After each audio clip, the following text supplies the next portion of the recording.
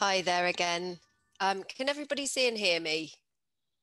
Yeah, fantastic. Okay, so welcome to the final panel, which is called Common Futures. So I'm chairing this, and we've unfortunately only got 3 of the 4 people that were on this panel because Naomi's been called off for an emergency. So I'll just introduce the panel, and if you'd like to turn your cameras on, that would be fantastic.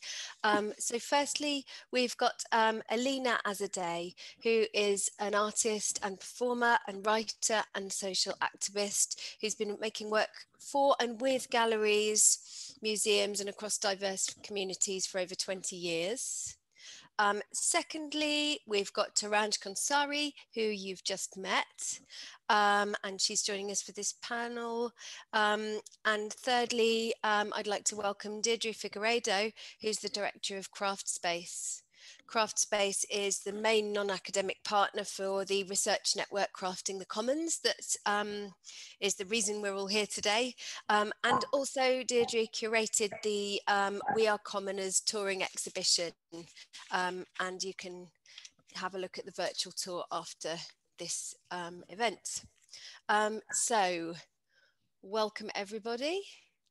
What I'm going to do as a way of kind of tying this together is I'm going to just kind of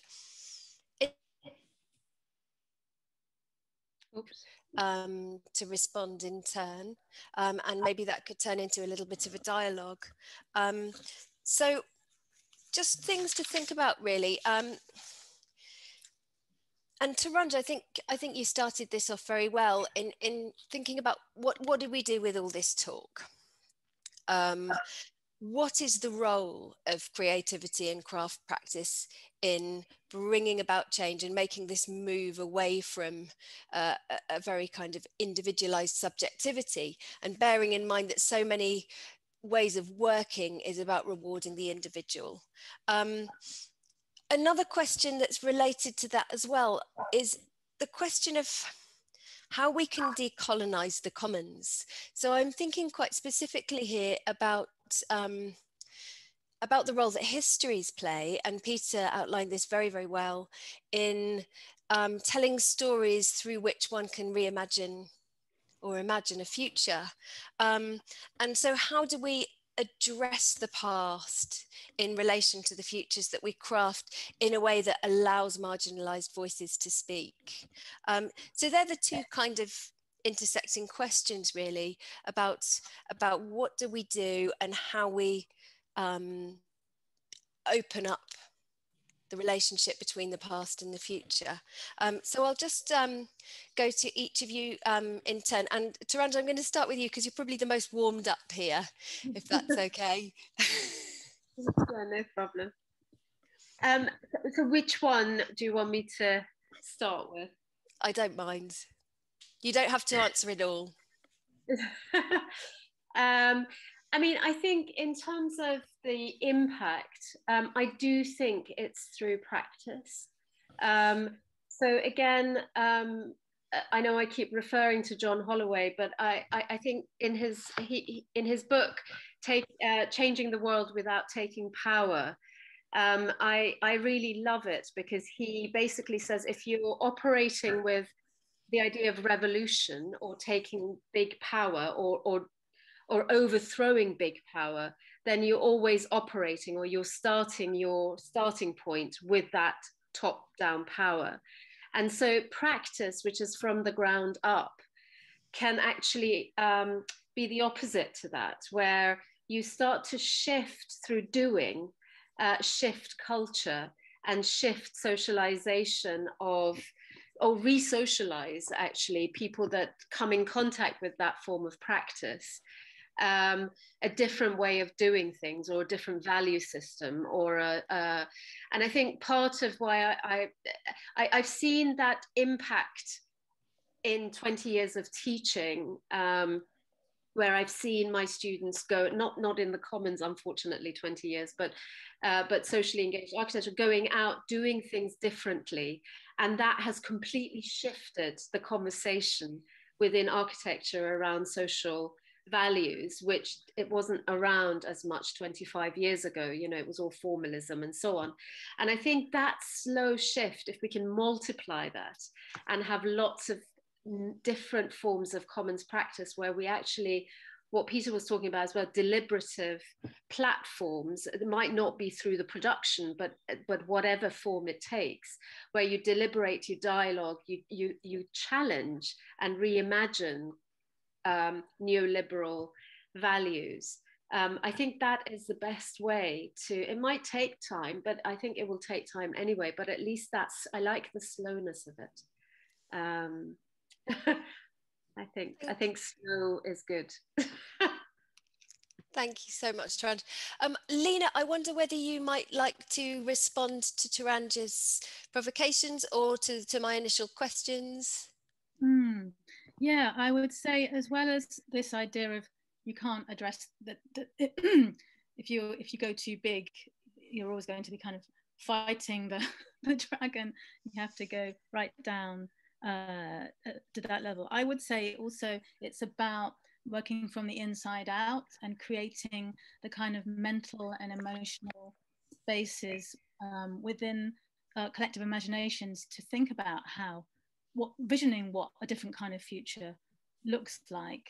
And because we're so sort of beset by the harms of capitalism, and also we're so in response to the harm that we've caused the planet, and we're kind of in this constant struggle. So for me, it's about how do you create spaces actually away from that, where that's what I kind of like to do with my work, where people can kind of be given actually a free space in which to kind of imagine things together. So I think a lot of this idea of nurturing the emotional commons, and through the day people have talked about care, and then there's a sense of solidarity, and that can be political, but it can also be emotional, and how people delicately unravel and have their histories and stories given heard and platformed and brought center stage.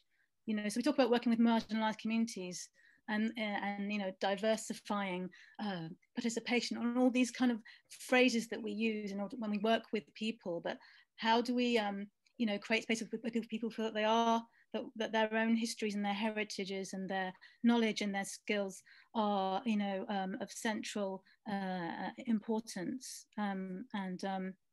There's a really brilliant, one of the things I do is write, and I'm really into speculative fiction at the moment, and one of my heroines is Octavia Butler, and the quote I love from her is that there's nothing new under the sun, but there are new suns. So how do you create the kind of spaces where people can imagine what those new suns look like, feel like, and what would it be like to live under under them? So for me, it's really an inside out process as well, in collaboration with people, and because I struggle with the kind of hierarchical idea of trying to affect change in that kind of individual, collective, getting with power structures, and it's just about creating other kinds of realities and imagining them. And materials are really important for that, because they liberate your thinking, and they help you to feel through and use other parts of your being to do that. So making together it liberates it creates a different kind of storytelling and sharing and imagining and dreaming together, I have found, that's kind of outside of the constraints of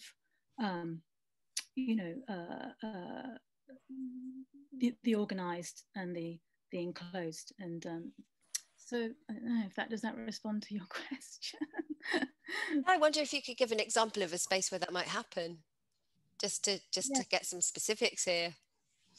Yeah, well, so if I think about, I guess we could refer to our project, Deirdre, or also if I think about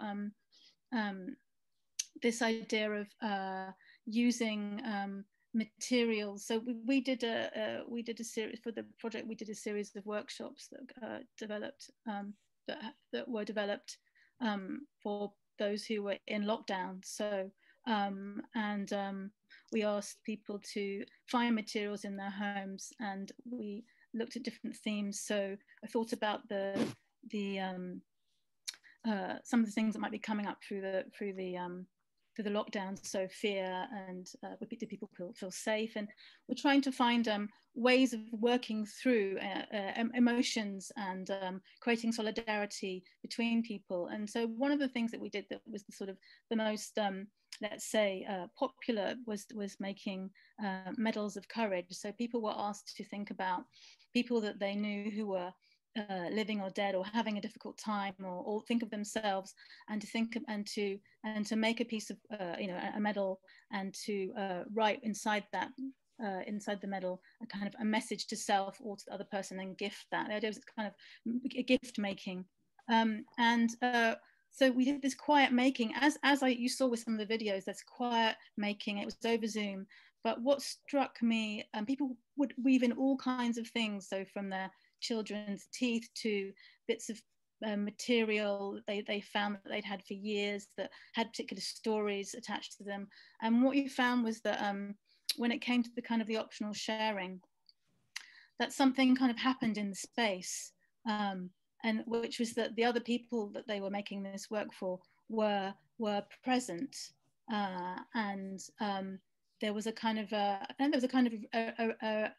relief in sharing some of those stories. I mean, they're all confidential stories, so I can't really give specific examples, but there was a sense of solidarity between people, that they had gone through something really major in the last several months, through the constraints of COVID and the sense of the limitation of their connection with others. That was through making this tiny little thing and being able to tell stories about it that gave them access to another way of thinking, and also thinking beyond this time about what might come afterwards.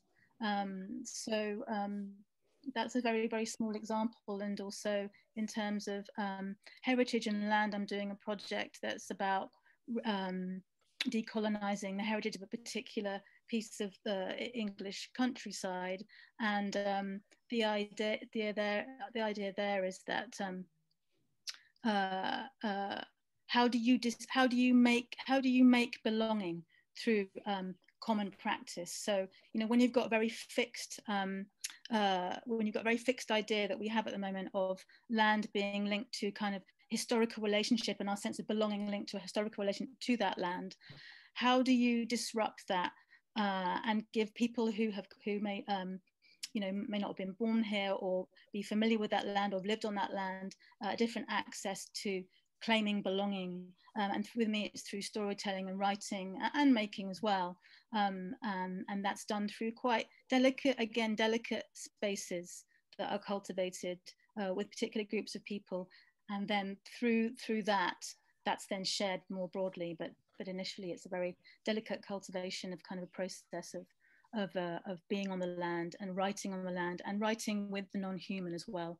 Right. I think Giuseppe was beautiful what he was talking about earlier, which was the non-DIY, don't yeah, do it without yourself. Yeah. So I think that's a really important aspect of that as well. Okay. I'm going to move on and bring Deirdre in now, because Deirdre, I know, one of the reasons that why this project came about was to do with your sense that you wanted to try and think about how a response could be generated to what you were seeing around you, and an increasing sense of privatization, particularly of public space and of common amenities. So I wondered what your thoughts were really in thinking about the way in which as makers and craftspeople and designers, we can enact the world differently and move away from that individualist subjectivity. Yeah, thanks, Layla. I think what we've seen through all of the projects really that have come out through the exhibition is the way that if you use craft, as a lens and as a tool to common and to think about ideas of commoning, it's a fantastic way of bringing excluded histories into being and writing in excluded histories in a way that you least expect. So there are some great examples. I think Alina's project, Craft in Common, we didn't really imagine how it would be used. I mean, it was, it was created, it was brought into being, and it's only now that people are commoning with it that we discover how they are using craft and making as a lens to recover stories and tell stories and connect it with pasts that actually haven't. You talk about, how do we decolonize? Well, much of what is surfacing through making the courage medals, for example, and these other things, hasn't yet been researched or recovered, and people are doing that for themselves. So, for example, we were able to use, once the resource was there, we used it for Black History Month, and we commissioned young early career Black artists to nominate a Black person of their choice and make a courage medal to commemorate them, or to commemorate their courage, really.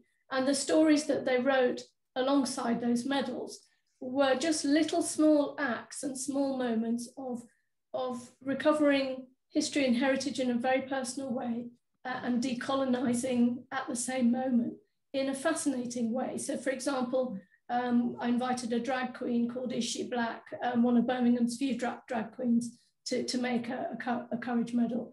And she chose her grandparents in Birmingham, who we discovered through that little story were actually pioneers of care provision in Birmingham. So they were these fantastic African Caribbean couple who set up a care home, and faced a lot of discrimination and racism, but persisted and pursued their dream. And through their small act, they actually, now looking back on it, there's a fantastic story about care provision and their pioneering spirit, in that moment. And another artist chose the painter Frank Bowling, who came from Guyana in 1953. That was his inspiration, his role model. And there's something fantastic there about sort of recovering that sense of inspiration and holding those people up. So that kind of idea of solidarity community that Torange talked about, I felt that Alina's resource, Craft in Common, starts to sort of gather that sense of belonging and that sense of, as well, I think, intersectional experience. So I think craft has a really strong role to play in, because you can make collectively together. It has a strong role in bringing out and representing common futures, if you like, around intersectional experience. So, for example, if you're deaf, but you're also Black and you're also queer, well, what does commoning look and feel like for you? And I'm really interested in how we can use making and craft to explore those things. Thanks, and I'm sorry I cut out then and missed a little bit in the middle, but I wanted to bring up this idea of materiality just as a kind of closing thing to think about. When Torange, in your talk, you were really closely focusing on the role of matter and the material object in common, in making collectivity, and we've been talking today about commons as being an outcome rather than an object. So the outcome of process, of practices of commoning, rather than a thing which pre-exists those practices. So the commons doesn't pre-exist the practices through which it's produced. So I was thinking quite specifically about the role that these objects play in changing the way in which we understand ourselves, really, in relation to each other, and how important it is to not overlook the political role of objects, I suppose, in thinking about commons. So, Torange, I wonder if you could just finish off with some final comments on that. I mean, there isn't a singular answer. I mean, I think in terms of, why I quite like materiality is that, especially the way it's been framed in anthropology is that it's relational, and it's embedded in social relations. So actually the object is the mediator of those relationships more than anything. It's not a thing in itself that you adore, or you kind of put out there. So as that kind of mediator, I think it can take lots of different forms, from being fictional futures to like I showed, the temporary architecture that occupies space, or or a gas mask that's made from a bottle, or any of those kind of objects. For me, I think within the Commons, they do, especially at this point, while we're within a neoliberal context, I think they do have a disobedience, in my opinion. Again, I'm not saying this is, the correct opinion. I'm just saying, in my opinion, they do have something politically charged in them. And so how everybody frames that, or anybody frames that, and the thing is that I don't think, again, I don't like black and white situations. So that the individual bad, collective good, these kinds of things, because I think collective societies can also be very stifling and patriarchal, and collectivity can be extremely stifling and disempowering. So I think it's really about a negotiated position between, so that you don't have hegemony between one or the other. And I think it's really, that's why the deliberative is quite important, to negotiate where the individual is and where the collective is, and where the action is and where the good is. That's why the common good for me is quite a good frame, because what is it? Is the common good the community? Is it the objects? Is it I don't know. I mean, I think every project can develop their own in a way. Again, I don't want to be deterministic about that. But I think what I like about a framing of materiality is that it's relational, it's human, non-human, social relationships, political relationships, and it's all of that stuff together that creates the materiality of it. And so maybe I don't want to talk too much, because I know you guys have a film to show still. We do, thank you. And we will move on to the final film now, but thank you very much, Alina and Deirdre and Torange, for that closing session.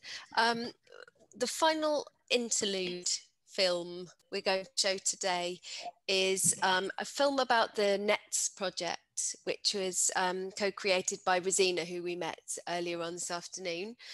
So Rosina and her collaborators worked with over 400 people in several communities along the Santiago River. It's a very polluted river in Guadalajara in Mexico.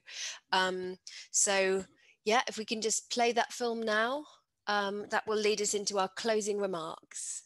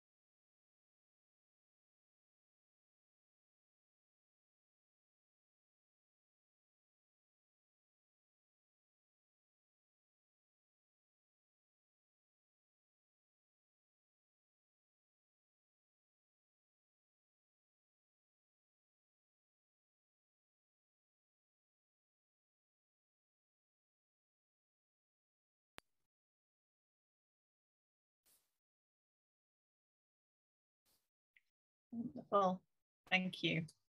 I love watching that film. I find there's something very, very powerful about all the people carrying the created net together.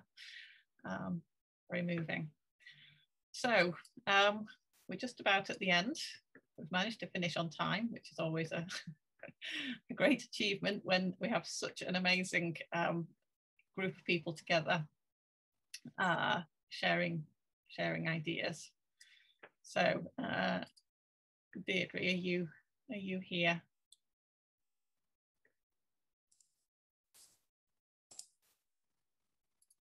You are. Sorry, you're on a different screen of my Zoom. I'm obviously not quite in control by this point in proceedings. So yeah, we're just going to round up. I've got some final thank yous and I suppose a final bit of housekeeping. So I'd like to say thank you to our keynote, Peter Linebaugh, to our invited presenter, Torange Khonsari. Such rich ideas that they shared.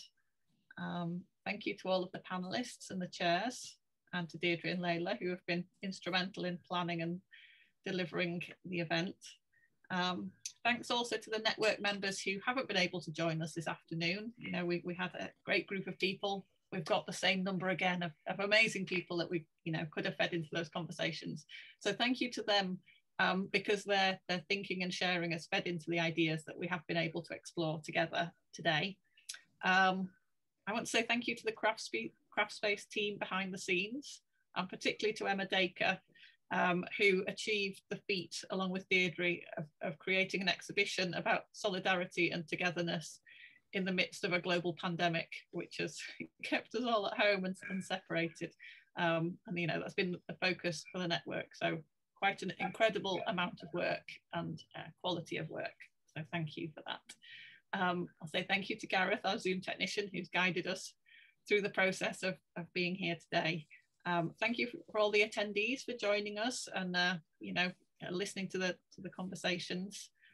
We'll try to capture the chat. Someone did ask a question about that. We'll try to capture the chat and make it available.